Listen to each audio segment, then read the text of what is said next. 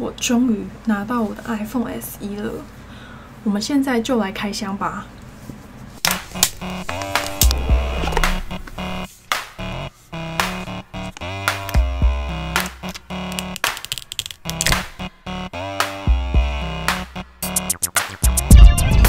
好的，所以这一次的 iPhone SE 总共有3个颜色，就是黑白红。然后我买的是这个非常好看的红色。 正面的部分3个颜色都会是黑色的。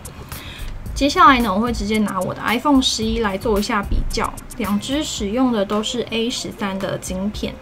先从外观来看一下呢，这个 iPhone 11它背面多了一颗广角镜头，这边也用框框起来。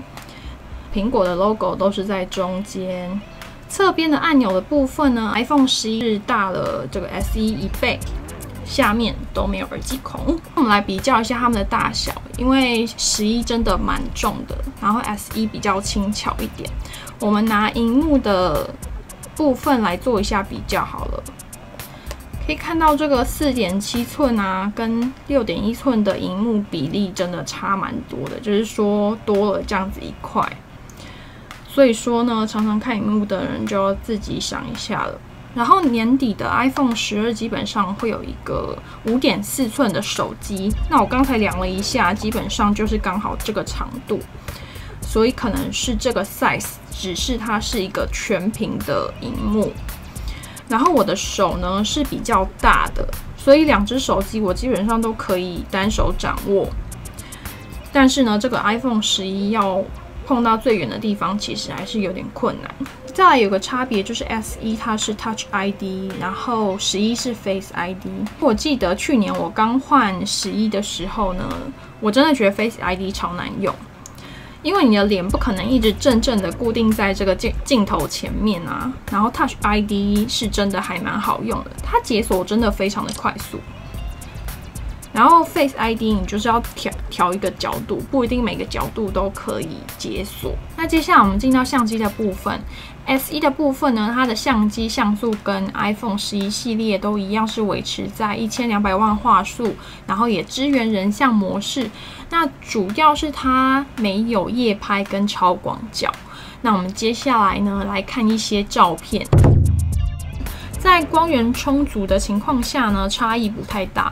但是随着光源变弱，没有夜拍模式的 SE 就变得比较吃亏。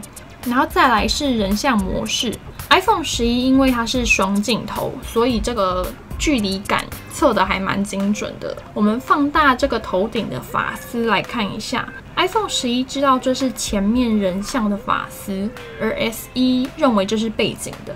然后从衣服的 logo 可以看得出来，这个 iPhone 11也比较会凸显人的头，然后把它的衣服模糊掉。虽然我自己觉得这样有点不自然啦。然后 SE 是整个人是清楚的 ，SE 的人像模式不能抓动物跟物品。可是很奇怪的是，这个影片 SE 它是有抓到猫的，可是人像模式没有办法使用。 然后11是可以使用的。然后我做了一个实验，就是把 iPhone 11的广角镜遮起来，它就没有办法判断距离，所以这个球是糊的。然后还对焦对到最远的那个吸尘器。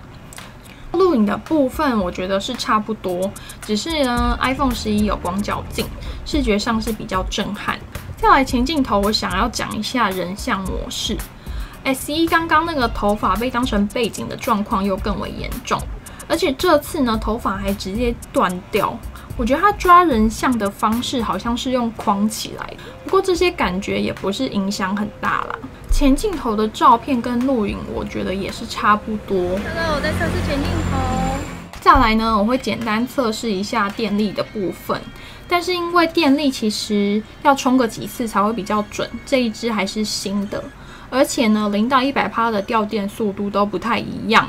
控制因素实在是太多了，所以以下呢就是一个不专业的测电量的部分，就是参考就好。接下来呢，我会看 YouTube 影片跟玩手机游戏各1个小时，然后用中等音量。看影片的部分是从80%开始，然后出来的结果就是呢 ，SE 它看影片1个小时是14%，玩游戏1个小时是25%。 后面呢，我有标注说是从80%到66%，然后玩游戏的部分是61%到36%。然后 iPhone 11的部分，看1个小时的影片是9%，然后玩游戏1个小时是18%。接着我们就可以推算出你看影片跟玩游戏的整体续航力。那 S1 它看影片是可以看7个小时，然后玩游戏可以玩4个小时。iPhone 11看影片可以看11个小时，然后玩游戏可以玩5个小时。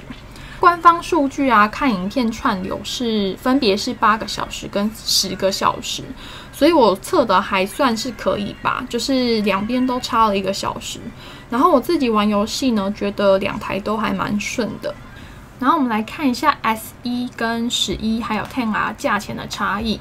S1 跟11呢差了10400，S1 跟 10R 差了7000。那这中间就是看你能不能够接受相机、还有电池、还有萤幕大小的差别。不然单就 S1 第2代来说，其实它的 CP 值是很高的。因为一般人可能会预期说，一只 iPhone 可以用个4、5年啊。它整体软硬体的流畅程度，然后又搭配 A13这个超强的晶片，1年其实平均下来4000块，这个价钱我觉得是还蛮划算的啦。好，那今天不专业的测评就到这边，希望你们喜欢今天的内容，并且帮我按赞还有订阅哦。那我们下次再见。